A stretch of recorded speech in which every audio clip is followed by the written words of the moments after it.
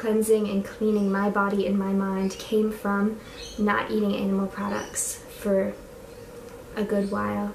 And now I educate myself on the animal products that I do eat, because I realize that the negative environment of animals is transferred into me. So their energy, the way that they were raised, the way that they felt, is then coming to me. So if something is raised in an aggressive, negative, toxic environment, if I eat that product, I'm then getting that. So those are my important cues into my first step into mental clarity and body flexibility.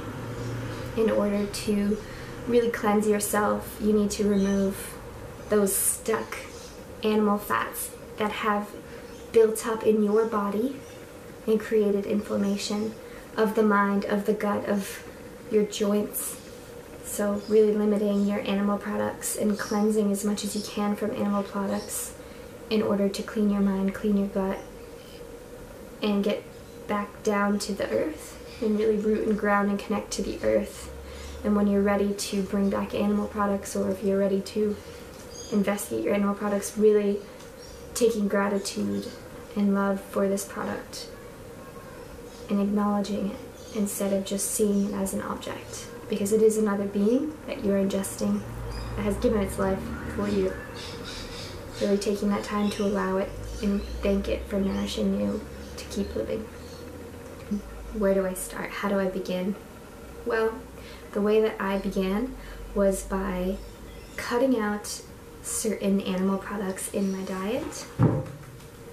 And throughout that process, I first cut out dairy, then I cut out meat, and now today, after I was vegan for 2 years, I've been conscious now for 4 years. So I was vegan for 2 years, and now I consider myself a conscious eater for the last 2 years, which means, you know, first I cut out the animal products to decrease the inflammation in my body, to really clear out that, and I thought maybe that was the reason I was dealing with so many issues, was maybe it was the animal products, maybe it was the meat. I read a lot of articles on that.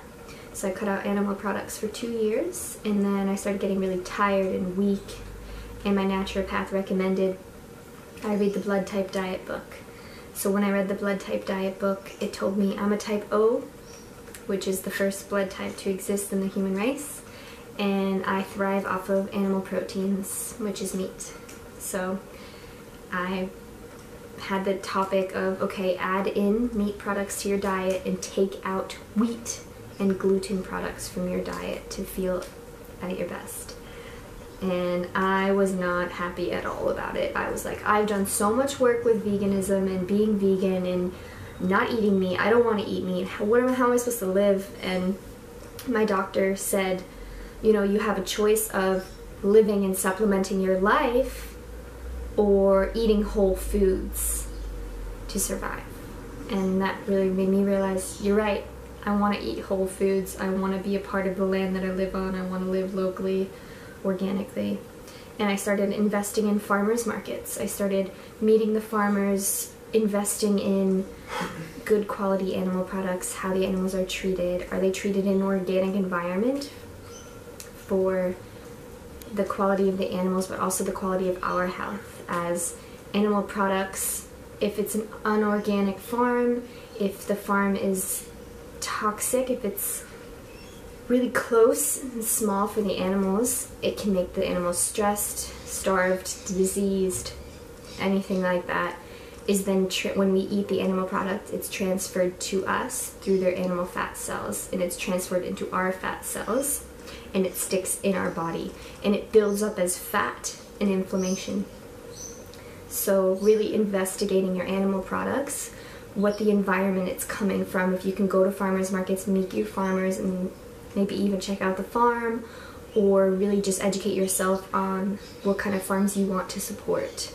I support organic farms that have open pasture raised animals, cage-free eggs. The chickens are lounging around. And there's a new topic out called regenerative farming, where farms are not only organic, but they're working with the earth to regenerate the land while allowing the animals to graze and come through and rotate. So not only are they benefiting the animals and the people eating the animals, but they're also benefiting the land that's farming. Because most of the land that's over-farmed is being destroyed, and it's creating a lot of runoff when there's rain. And if it's unorganic, all of the pesticides and chemicals are in the soil and are washed down into the oceans, and that's creating this huge toxic buildup in the ocean as well. So really investigating in your animal products, figuring that out, and limiting your animal products.